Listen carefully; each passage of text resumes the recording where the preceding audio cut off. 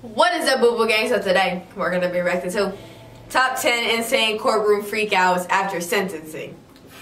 Shout out to all the subscribers worldwide. Shout out to all of y'all, beautiful people.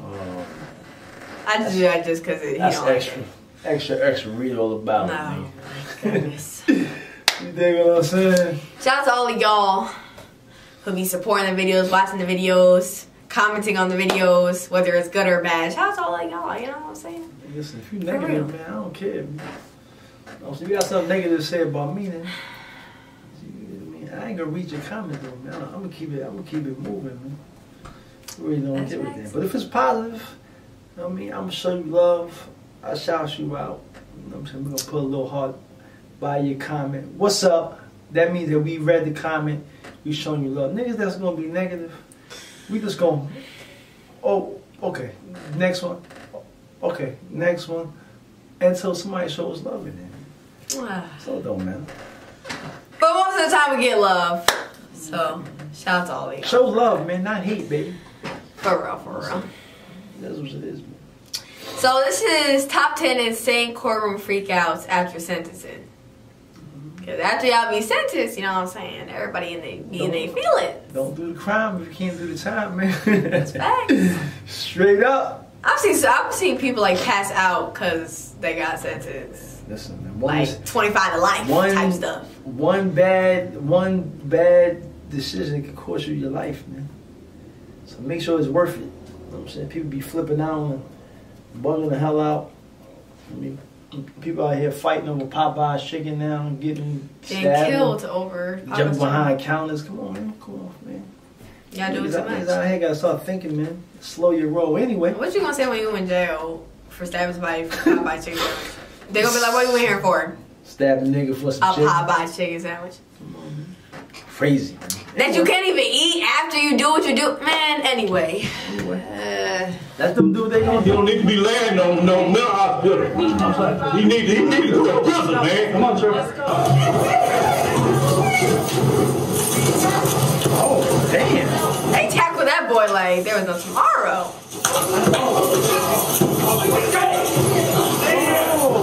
Okay, wow, I wouldn't want to be in any of those situations. The judge in the last clip looked like he was fearing for his life. You just never know what these convicts are capable of. Sometimes these convicts are very upset at the judge for their sentencing. They feel like the judge is the reason why that they're going to jail for like 30 years. They don't themselves feel responsible for why they are going to prison or why they're getting the sentencing. Well, sometimes family members in court are the ones that freak out because they are just so angry listening to the court case or just angry being in the same room as the murderer. My thing is, if somebody you knew was finna go to prison, would you go to the sentencing? Or would you not? Would you even put yourself in that position and even hear the sentence? It doesn't matter though, man. It doesn't, I mean, to me it doesn't matter. It's like if somebody committed a murder, like if you got a family member that committed a murder, and you know that they looking at 25 to life and up, or maybe life in prison without the possibility of maybe parole or not parole. That's a choice that they made though. You know what I'm saying? You feel what I'm saying? So if you go, you have to basically prepare for the worst. True. Like the judge to say something that's crazy, like, oh, we give you 25 years with the possibility of parole, so that's giving them a little bit of window. Yeah. But if they sit here and say, well, I'm sentencing him to life in prison without no parole, then that's it. Yeah. I guess if you're gonna go, yeah, like you gotta prepare yourself. It is what it is. Basically. They put themselves in that position, not you. Yeah. You know what I mean? It hurts, yeah, that's your fan, but it is what it is. Yeah. Yeah. It is what it is, baby.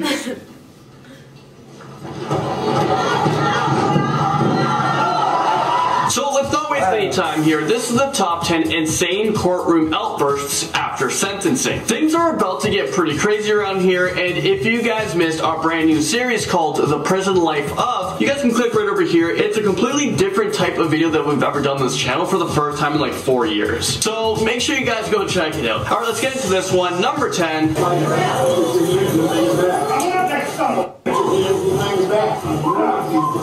So that was actually the father of 3 victims who was sexually assaulted by Larry Nassar. Larry Nassar, I know the name probably sounds very familiar to you guys, but he was the USA gymnastics doctor who sexually assaulted more than 150 women. He was sentenced to 175 years in prison. That page only goes to 100 years. Sir, I'm giving you 175 years.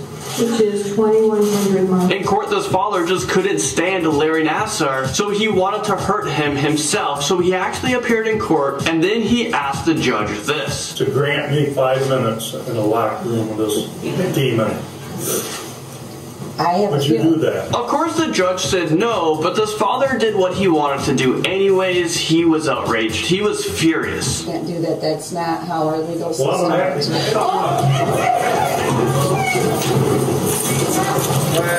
This father is so lucky he wasn't charged for this attack. In fact, nothing actually happened to this father at all. He was only given a warning. Just for the record, you need to know that I could give you a jail sentence. I could fine you up to $7,500. Okay, so let's move on to number 9. Now, this one is different. There was an outburst in court, but this isn't what you guys think. A man approached the judge for a crime he committed, and as soon as he realized who the judge was, he had an outburst. He broke down in tears, and he was crying. Sorry to see you here. I always wondered what happened to you, sir. Oh my goodness. This is the nicest kid in middle school. Oh my goodness. That was Judge Mindy Glazer, who actually went to middle school with the convict who was 49-year-old Arthur Booth. And the Judge Mindy remembered him as this like very, very nice kid. Well, as soon as he realized who Judge Mindy was, he started to break down and cry. Aww. Mr. Booth, I hope you're able to change your ways. Good luck to you. Oh my goodness. Number 8. What the heck? That's crazy. So you went to school with her. And she's a judge. And she's a judge. And he's a criminal. What the heck? I don't think he's in the criminal. He probably just got caught up in something. That's crazy. Oh my goodness. That's crazy. Number 8. My brother got 13 years old. It was an explosive. So that was his sister freaking out when she found out that her brother Lance Dyer has just received an 11-year prison sentence for stealing a vehicle and leading police on a high pursuit car chase. Lance was just 16 years old at the time, and he had a gun on him. When police got close to him, Lance bailed from his car and he ran outside. He tried to get away from police officers, but he was also aiming the gun at a police officer. A police officer shot him in the hand, and he was quickly arrested. At number 7, we have Michael Thomas, who had a huge outburst in court. This man is so dangerous and is so unsteady. He had to appear in a courtroom where whoever attended the court hearing in the audience actually had to stand behind this glass wall. They couldn't be in the same room per se. Don't do that.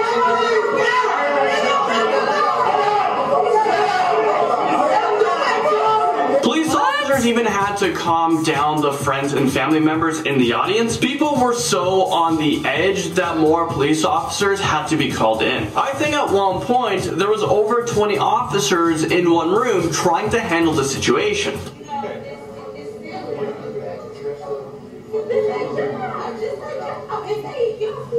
Michael Thomas ended up being sentenced to 35 years in prison plus 10 years of extended supervision after he pleaded guilty to 2 charges of first-degree reckless homicide in the murder of Sharon Staples and her unborn child during a robbery that actually took place back in 2011. Moving into number 6. They spit on him? There was 26-year-old Jaleel Hoskins who lashed out at the family be screaming at the police, but your family member is acting out in the court. Like, what are they supposed to do? They gotta protect people in the courtroom. You know what I'm saying? The lawyers, the DAs, the judge, and family members that's in there. Like, they gotta protect y'all. So so it's just like, if he throwing things, spitting on people, like whatever they doing, they gotta protect the people in there. They just can't let him just go crazy. You know what I'm saying? Come on, man. They going crazy with the handcuffs on. Yeah, like, you know what I'm saying? Like, come on, man. It's anyway. For real. Anyway. By throwing his stand down, and he made a move towards the judge. I don't think that, you know, threatening a judge is a good idea because your life is literally in their hands. So what are you thinking? Jalal pleaded guilty to second-degree murder and tampering with evidence. By pleading guilty, he has a chance at parole at some point in his life, but he was sentenced to 25 to 75 years, which is a huge range. Jalal's mother was also freaking out in courtroom right after the sentencing was announced.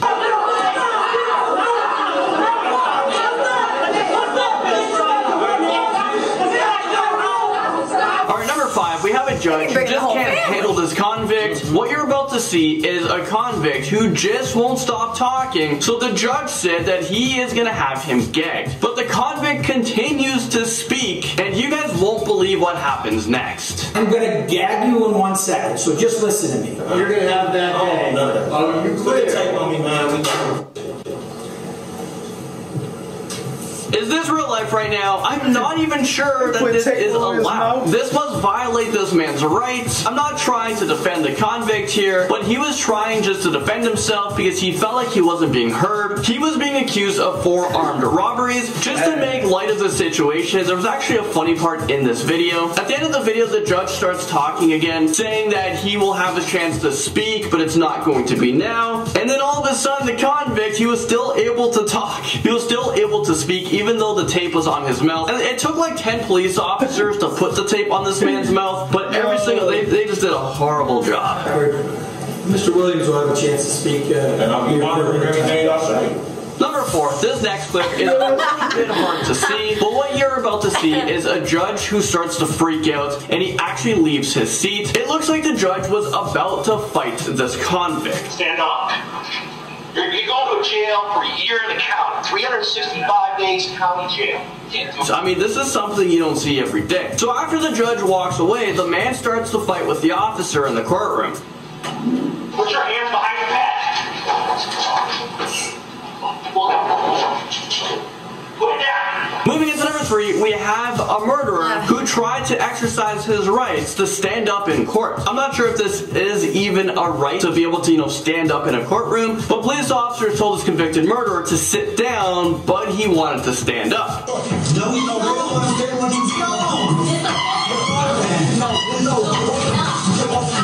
So that guy was actually being convicted of the beheading death of a 19-year-old. I mean, that is just so sickening. I think not only this guy doesn't deserve to stand up in court, I think he deserves to just be, you know, forgotten about in prison for the rest of his life. This next one is super hard to watch. At number 2, we are about to see a father who confronts his son's killer.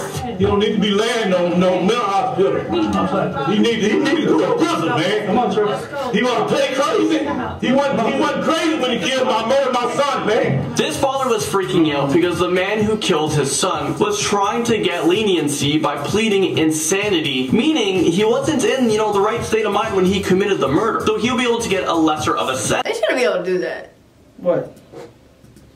Like, plead that they basically can go into a hospital instead of going to jail. You're trying to get off. You know how that is, man. Because y'all be having no mental issues, but then want to plead like you have mental issues. No, they're trying to get off. They're trying to get off, but they ain't going to work, though. For real. He wasn't in, you know, the right state of mind when he committed the murder. So he'll be able to get a lesser of a sentence. He'll be able to serve his time in a mental institution. I feel for this father, and I would be freaking out as well. I couldn't contain myself in this situation. There's just no way. His back was turned to you, man. You were trying to get away from you, and you murdered a man like that. You murdered a man like that. Why you doing that? When I first watched the clip, I had tears in my eyes. I just couldn't imagine what this father was going through. And finally, at number 1, we have a judge who freaked out. You were relentless. You stabbed, you stabbed, you stabbed, you stabbed, you stabbed. The judge was so angry because he was sentencing a woman who was convicted of killing her boyfriend. She showed no signs of remorse. At the end of the sentencing, the judge said, "I hope you die in prison." The family, I hope you die in prison as well. You know, if this was a death penalty state, you'd be getting the chair. Well, there you guys have it. Thank you guys so much for watching this video. I'll see you guys all in the next. Yeah, man, like some people That's don't have tough. some people don't have no remorse for what they do. Like she's sitting there smiling. The dude family probably was behind her, and she just smiled like it ain't nothing, man. But you know, it's sad, man. If you don't want to do the time, don't do the crime, man. Right. It's what it is, man. You think if you get caught doing a crime, like killing somebody or something, like they're gonna be leaning on you, and like sitting there crying, I ain't mean it. Yes, you did. You shouldn't have did it. Right. So it is. So it is what it is, man. I don't. That's really tough, though. There's certain things I couldn't be. You know. I don't know. I wouldn't put myself in certain positions. I just couldn't do it. These families be crazy. The inmates be crazy. Yeah, because the judges be doing stuff that they not it's supposed emotional. to be doing. It's like it's emotional. You know what I'm saying? People killing people, robbing people. You know what I'm saying? People, family members that's like the victim's family that's in there. Like it's emotional. Yeah. It ain't nothing. You know what I'm saying? Like that's serious. So you know. For real. Anyway, man. That's why you don't do crime, you know? Make sure y'all subscribe. Shout out to everybody worldwide, man. Peace with y'all. Peace out. You the one. I said, shawty, you the one. Girl, I'm all about you. Ain't no love with no trust.